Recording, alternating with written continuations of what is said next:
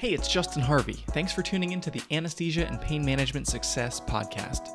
With APM Success, we take a close look at important topics pertaining to business, practice management, personal finance, and careers for anesthesiologists and pain management physicians. We work hard to take your critical questions straight to the experts. Thanks for listening. What's up, everybody? Welcome to episode 72B of APM Success. You're probably wondering why there's a B in there. This is what happens when you have a content calendar that's so jam-packed, and then you've got something you want to slot in between two episodes instead of episode 73, which is coming next week. This week you have 72B. Today I want to talk about a few things as it relates to building wealth and an intelligent way to save. But before I do that, I want to briefly address a couple things. First of all, regarding last week's episode, I talked about student loans, talked about what should you do between now and 2021 with, Joe Biden presumably coming into office here shortly. How does that impact the student loan landscape? One thing that warrants repeating is anybody with private student loans, nothing that I shared last week is likely going to impact your loans with SoFi, Credible, Earnest, LendKey, Wells Fargo, or any of their friends. So if you have private loans and you're thinking, what does this mean for me? I have private student loans. How should I act? Well, if you want to refi. If you want to pay them off. Basically carry on as normal. Definitely try to reduce the interest rate as possible. If possible, try to pay them off if possible. Nothing on the private loan landscape changes. And regarding today's content, I want to make a brief disclaimer regarding what I just said and am about to say. Today's discussion is going to talk about some technical and financial topics. I'm going to give some ideas, some concepts, some things to think about. Nothing that follows or nothing that preceded should be considered financial advice. Please, in your personal situation, work with a personal financial advisor, tax expert, CPA, etc., to answer specific questions having to do with your specific life. But actually, before I dive into that, I want to just mention next week, really excited, I'm going to be talking to Larry Keller. Larry is someone with whom I've worked for a while. He's a disability insurance expert, and he is one of these people that can just very quickly rip apart a policy and put it back together. He understands all the deals, all the angles, all the riders, everything you need to know. So very much looking forward to talking about disability insurance in the context of anesthesiology and pain management. Another episode coming up, which I'm still working on. It's a little bit technical, but it's so interesting and so important. I mentioned in the past, having to do with private equity ownership in anesthesia, what it means, which companies are private equity owned, what's happening to them right now, how COVID is impacting them, what it means for employees of those companies, etc. Private equity, it's no secret, has had growing market share with physicians broadly, and especially with anesthesia, anesthesiologists and anesthesia practices, with the sort of consolidation trends of the last handful of years. This 2020 has been a total paradigm shift. And I can't wait to talk about this. Got a really great guest lined up, but it takes a little bit more research just because of how technical it is. So stay tuned for that one. With regards to the topic at hand, I want to talk about an optimal savings hierarchy with regards to taxes, with regards to building wealth for new attendings. Specifically, like if you got a bunch of money that you're making now, you went from making 70 as a fellow to 350, 375 on an annualized basis as an attending. We've got a lot of money. We have a lot of different priorities, different things that we want, different values and ways that we want to use that money to sort of form our life into what we want it to be. One of the questions then that an anesthesiologist or pain management doc who is newly finding this money is, what the heck do I do? Where do I begin? How do I start to understand what is the proper sequence to think about what to do with this money?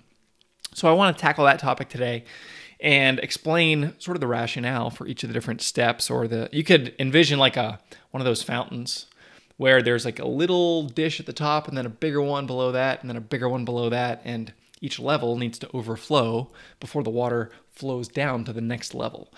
Thinking about savings hierarchy, especially tax-optimized savings hierarchy for building wealth, is a lot like one of those fountains. So what I'm going to do today is sort of describe the different levels, different thresholds and tiers, and what it means and the implications of each different threshold. For starters, you're getting all this money and you have a lot of sort of clamoring priorities. The first thing that I generally recommend is say, where is the highest interest debt, if there is any? Maybe you've moved across the country to take a job.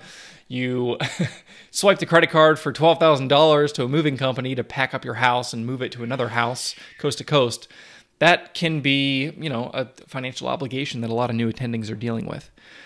There's a great company out there. Let me actually just remark, Doc Lending. I've talked about and with them in the past. Dr. Zwade Marshall, one of the founders, has been a guest of this podcast. I really like this company and their mission and what they're doing. It's physician-founded, specifically anesthesia and pain management boarded physician-founded. And the goal of this company is to allow doctors in this situation to refinance high-interest debt. And they do so in a really intelligent way. They say, I know that a graduating fellow or graduating resident isn't actually a high credit risk. I know they have a signed job offer. They're going to make a lot of money. It's okay to bet on them. It's okay to lend them money as much as they need within reason to be able to fund their short-term transition, because we know that they're going to make good money and pay it back. So Doc Lending has been able to really insert themselves in this part of the market for doctors who maybe incur high-interest credit card debt during a time of transition and say, hey, we're going to let you refinance this. We'll give you a personal loan at a lower rate of interest. And I just think they're doing really important work. So I want to point that out. But, at the end of the day here, what we're talking about is where should your free dollars go that you're earning? So high-interest credit card debt, 10, 12, 15, 19, 29% in some cases. This is the first place that this money should go. Essentially what's happening is you're paying off this very, very expensive type of debt. It's in a different category from other debt, from car loans, from your mortgage, etc. You want to hit that credit card debt really as quickly and as hard as you can. The one potential exception being if you have any 0% credit cards. Maybe during this transition when you're moving across the country, you said, I know I'm going to be spending a bunch of money that I don't yet have, and so I'm going to get a new credit card where I have 0% interest for 12 or 18 months, and I'm going to put all my moving expenses on that credit card, and then you've got a year to pay it off. If that's the case, okay, maybe I can live with it for a little while. If you said, I'm going to pay this off eventually, but I want to ride the 0% interest rate for a while, that's fine, but that's the only exception. That's generally the first place that new money should go for an attending. The second place, I'm thinking about this in terms of tax optimization. So as we're thinking about this fountain with all these like overflowing levels and tiers, one thing to be aware of is you're now in a different tax bracket than you've ever been before. And there's a potential for new tax policy coming down the pike in 2021. It's only going to be more and more important to be intelligently saving from a tax standpoint. So credit cards obviously have no tax benefit, but it's just like bleeding out financially if you're paying a bunch of interest to the credit card company. So we want to get that taken care of. But then we want to start thinking about what does it look like to save intelligently from a tax standpoint. Enter the HSA, the Health Savings Account. This is what some would call the stealth IRA or a triple tax benefit savings account. It's not something that everyone can access. So only if you're participating in a high deductible health plan for your medical insurance through your employer will you be able to save money in an HSA. Now, an HSA, health savings account, is an account into which you can defer money from your paycheck, and you can use it for medical expenses as they are incurred. For an individual, it's about $3,500. For a family, it's $7,100 that you can save in any given calendar year. Now, the reason that this is special, the reason this comes first on the list, is you can take it out. First of all, if you're 35, you put a bunch of money into this account. You can take it out in that year for qualifying health expenses if you need to, with no tax implications. However, the highest and best use of an HSA is to save that money pre-tax, meaning you get a tax deduction for this contribution. If you have a family and you have $350,000 of adjusted gross income and you make that max $7,100 contribution, your taxable income goes down in the amount of your contribution and your taxes go down commensurately. And then you can invest that money. Most HSAs will allow for investment once you reach a balance above a certain amount. And that balance then grows and is added to and grows and grows and grows, tax deferred, until retirement. And then once you reach age 65, you can use that money. You can withdraw it for medical expenses in retirement, which most of us are going to have those in some meaningful amount. And you take the money out tax-free. So it's literally never taxed. It's what, again, some call a triple tax benefit account. So funding the HSA first and treating it in this manner can be really valuable. Now, note, I'm not talking about an FSA, a flex spending account, which I don't like nearly as much. The FSA is the same as the HSA, except every year your balance goes down to zero if you don't use it. It's a use it or lose it account, which I never like the pressure of having to use that. So unless you have very regular, predictable expenses from a healthcare standpoint, FSA, not remotely the same. That's not what I'm talking about. But HSA is good, priority number one from a savings account standpoint if you have access to one. Second place that often makes sense for someone in a high bracket is whatever your employer plan is, the main employer plan. So 401k, 403b are the two most common.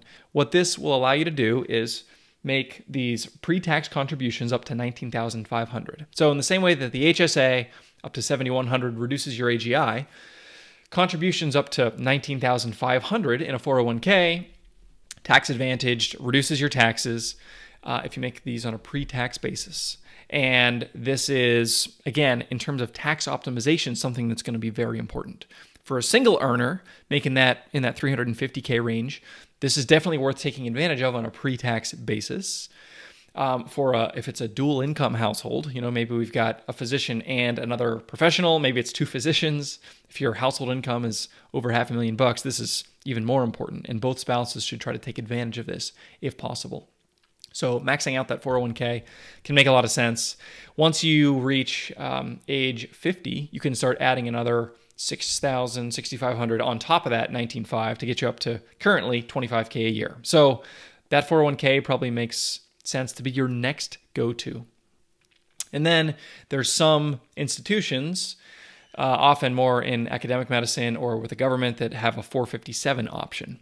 The 457 has many different flavors and varieties depending on how the plan is set up. But the bottom line is it's another tax deferral, pre-tax contribution type of account. So if your AGI is reduced with the HSA, meaning your taxes go down on a, some percentage basis, the 401k, pre-tax contributions, your taxes go down on a percentage basis. So again, to use round numbers here, 20K in the 401k, maybe I get a 25% tax benefit. My taxes might go down $5,000 in the 401k.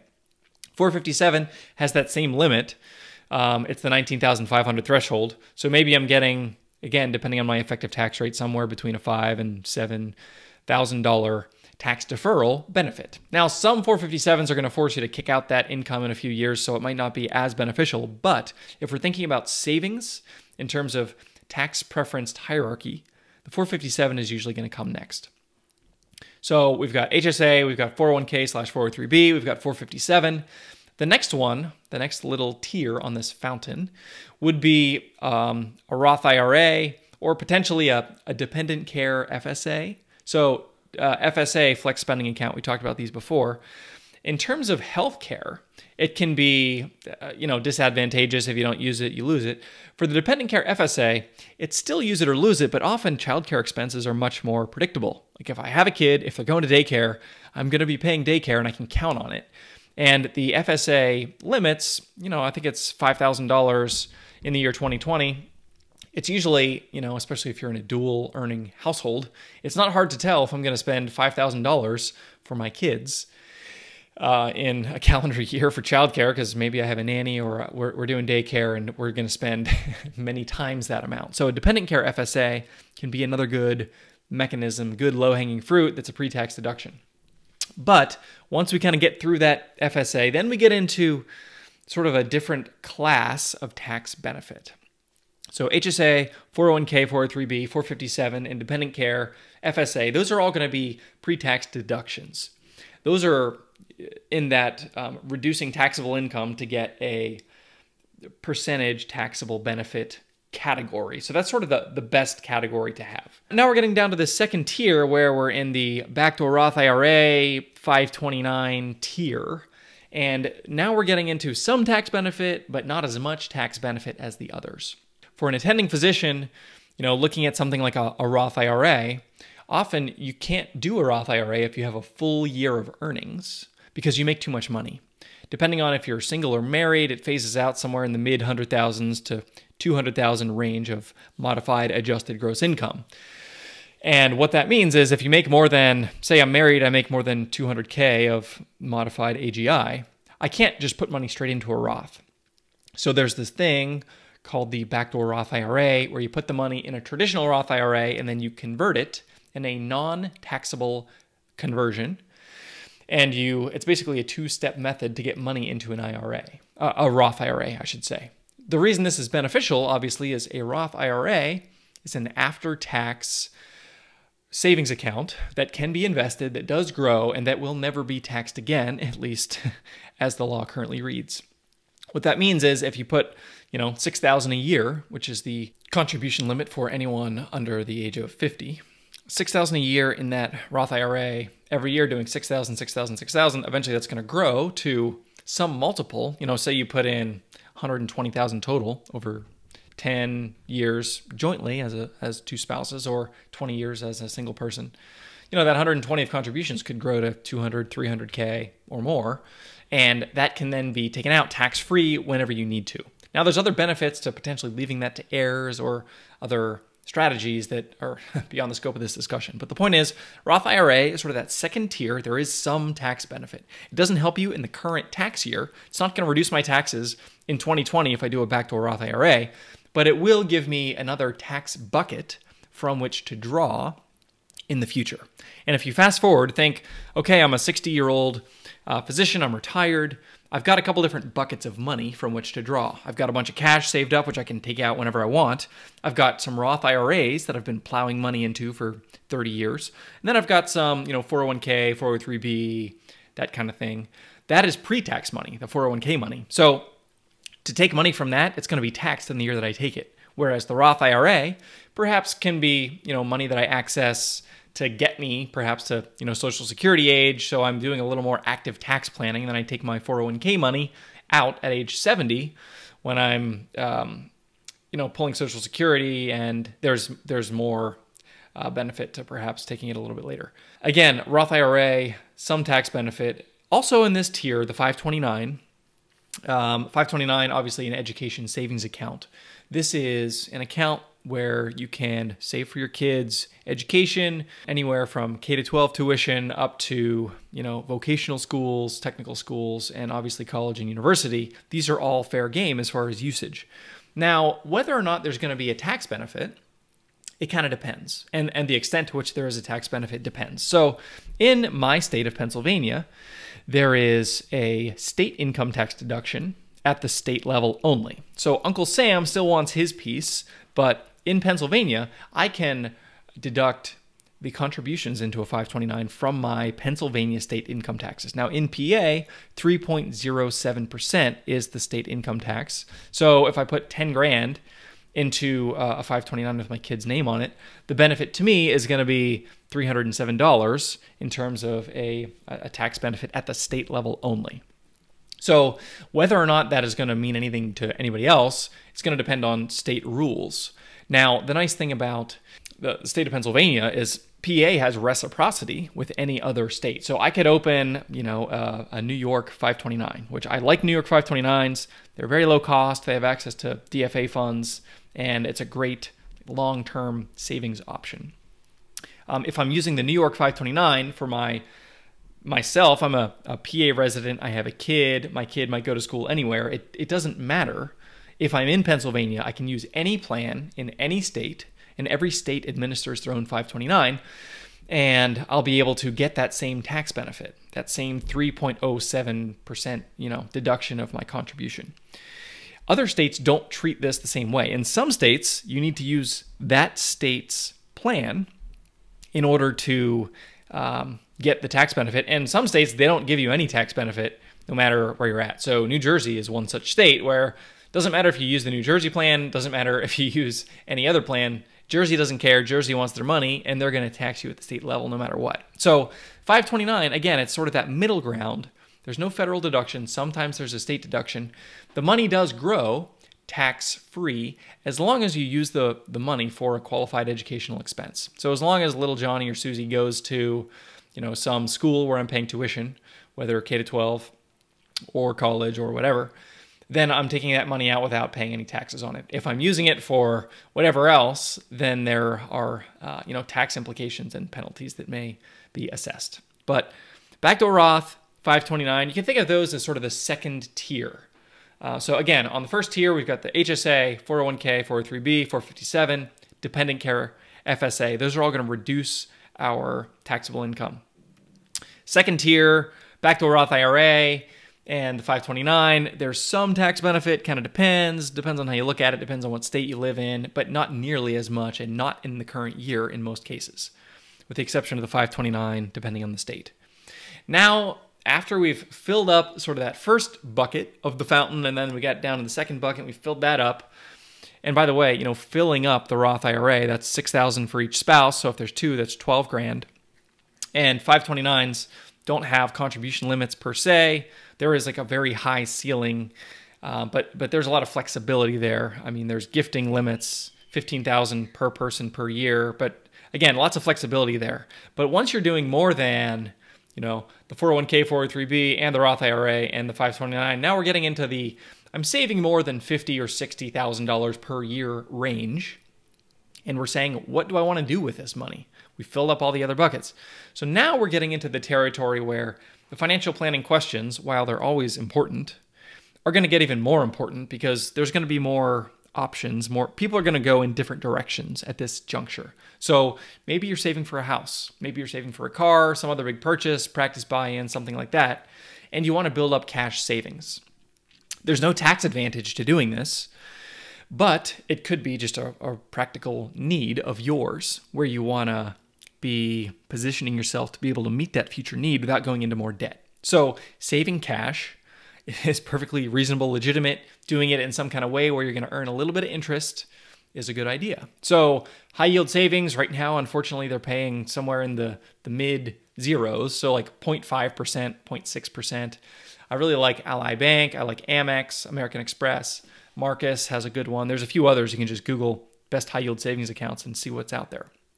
Unfortunately, even the best are going to pay you somewhere south of 1%, which, to give you an idea, on 10 grand, 50 basis points or 0.5% is $50 per year. So not life-changing money, but yeah, if I was walking down the street and I saw Ulysses S. Grant looking up at me on the sidewalk, I'd probably bend over and pick him up. If you're going to pick any savings account, you might want to pick one of these guys. And you can obviously fund that to the extent needed for whatever purchase you're considering. But now we're also getting into this, on this third tier, this non-tax advantaged tier, to ask the question, does it make sense for me to consider debt pay down instead of, building up cash or buying a CD or high yield savings or something? And the answer is, well, definitely. Like if I have private student loans, if I have a low interest rate car loan, if I have family loans, your mom and dad spot you a couple bucks to move across the country to go take that job, we're definitely in the territory where it makes sense to start settling some of those other debts.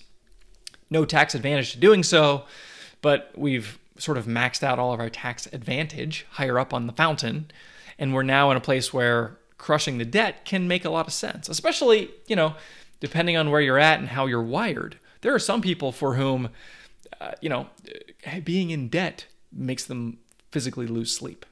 And if you're one of those, you could even make a case, instead of doing the backdoor Roth this year, I want to pay back my brother who let me borrow some money because I just hate family debt and Thanksgiving's been weird. And I want to be able to settle that before I get into the other savings opportunities. And that's perfectly legitimate. But definitely, once you've done all the other tax advantage stuff, we're in the space where paying back these debts makes sense. And then the final piece on this third tier, this non-tax advantaged tier, is what I would call taxable investments.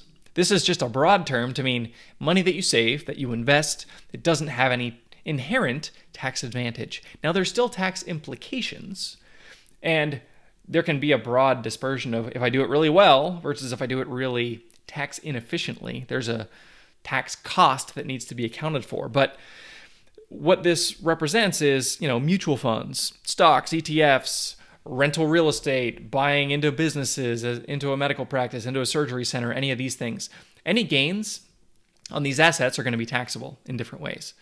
And understanding the taxability of those things means, well, we want to make sure that we, in many cases, we want to do the stuff higher up on the tax hierarchy first. But this is absolutely an important, even though it's lower down on the fountain, there's no limit to the amount of money you can put in any of these. You can open a taxable investment account at Vanguard or Charles Schwab or wherever, and you can put $1 million a year into it. There's no limit. Now, the gains are going to be taxable when they are realized. So if I buy $100,000 worth of a mutual fund, the next year it goes up to 150, as long as I don't sell it, I don't pay taxes on those gains, except for small taxes based on the activity of the fund itself. But, if it goes from 100 to 150 to 200, I keep buying more and investing. Only when I sell, if it goes up to 200 and I sell and there's 100,000 of gains, only in the year that I sell will taxes happen. So again, there's no tax advantage. I'm not saving in taxes in the year that I make these investments. Conversely, I am going to pay taxes in the year that I sell. But as long as I'm being smart, as long as I have what we call a low turnover strategy, meaning I'm not buying and selling, I'm not day trading, I'm not getting in and out of Tesla and Apple based on quarterly earnings reports or doing your Robinhood account or whatever. I'm just buying and holding. That is a very efficient tax strategy in general, as long as the thing that you're buying is you're not buying a manager that's also buying and selling with their own high turnover strategy. But this taxable investment bucket, this is where you can have a lot of creativity, a lot of room to, I want to invest in a house and I want to, own rental properties or a duplex or something like that. Or it's a pretty much a catch-all bucket. The point is, you shouldn't be investing in rental real estate without filling up your 401k, unless you're seeing it as a strategic business decision where I want to be a real estate maven, and this is such a high priority to me that I'm willing to forego the current year tax deduction at a very high income, which yields a very high tax rate. I'm willing to forego that tax benefit in order to sort of jump down to the third tier. That's the only case in which it would make sense. And whenever you're jumping between tiers without filling up the previous one, you always want to just count the cost and say, what? I can do backdoor Roth IRAs before my 401k is filled up, but there's a cost to doing that. And I can tell you that I would never recommend doing, or at least, let me put it this way. I have never yet recommended doing a backdoor Roth IRA before the 401k is filled up. It just doesn't make any sense because the 401k benefit is so huge and the backdoor Roth IRA is much more muted in benefit compared to the 401k. Now, I'll tell you, the backdoor Roth, it's like a sexy thing. I've had people reach out to me and say, hey, Justin, I've got a lot of financial things going on. Here's my questions. I know we've never talked before, but I need help with the backdoor Roth IRA.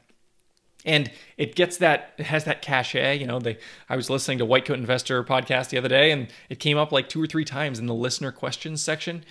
It's something that, can be part of a holistic strategy, but it doesn't, in my opinion, most of the time, warrant the focused primary attention of somebody who's busy and making a lot of money. It's second or third down on the hierarchy. And as far as the actual line items of all the things you should do, it's probably down in the 20s or 30s as far as things that are going to be drivers of wealth building. It's something that you do, something that is part of the overall strategy, but it's generally not a high priority just because there's a lot of other things to be thinking about. So hopefully this is helpful. As you think about savings hierarchy, one of the important things, just behaviorally, psychologically, is take the emotional energy out of it. If you've got a system, if you can build this fountain in your brain and say, okay, I pay off my credit card, then I fill up my HSA for $7,100. Then I fill up my 401k for $19,500. I don't have access to a 457, so then I'm doing backdoor Roths, $6,000 for each spouse, and maybe I'm doing a 529 for 10 grand for my kids. And then all the rest, I'm going to just pay off my student loans until they're gone. And then once the student loans are gone, then I'm going to start using a taxable investment account. Something like that. That's a very, hypothetically, that's a very reasonable approach. Now, obviously, if you have other unique needs, unique desires, goals, we've got to sort of slot those in there in a customized way that's going to make sense. But once you remove the question of like, now I've got $25,000 in my checking account, and last week I had $5,000. What should I do with the extra 20 grand? It's likely that if you're asking that question, the emotional energy required is going to be a barrier to doing something productive. So if you can automate this, you automate the HSA, you automate the 401k, you automate the Roth IRA, you automate every step of this cycle, what you're going to find is that as month after month after month goes by, and ultimately year after year, you are building wealth in an automated fashion with little to no emotional energy required. The only thing you need to do is keep going to work, keep earning money, keep on being a conscientious practitioner of medicine, and then focus on all the other important things in life. And if you did nothing else, like, this wouldn't be 100% optimized, but it would be pretty darn close, and you would be moving in the right direction. Certainly, in the top quartile of earners who are less conscientious about how to focus on these things. So that's all I've got for this week. As always, thank you very much for tuning in. Very much appreciate the time. I don't take for granted. There's opportunity cost. Whenever you're listening to somebody ramble on for a period of time, I'm pretty ruthless. I don't listen to podcasts that don't add value to my life. So I appreciate you listening today, and hope everybody has a great week. Talk to you next week. If you liked what you heard this week, head on over to apmsuccess.com, where you can find more content and free resources to help you build a successful career in anesthesia and pain management.